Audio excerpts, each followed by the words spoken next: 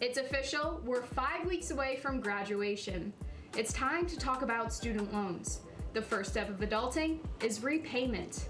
There are 3 types of college loans: federal student loans available to students, Parent Plus loans co-signed by your parents, and private student loans available to either parents or students. Subsidized federal loans do not charge interest while you're in school, while unsubsidized loans capitalize the interest, meaning it gets added to your principal. Thankfully, even if you don't have a job, you're not required to begin repayment until 6 or 9 months after graduating.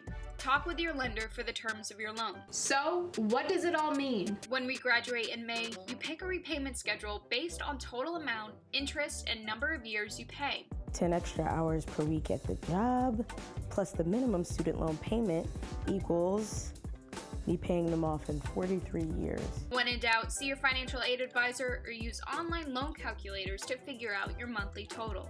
Understanding your student loans can help you ball on a budget and save you money in the long run. So, has Senioritis kicked in yet? I'm Madison Rayner, and I'll see you next Friday on News Center Now.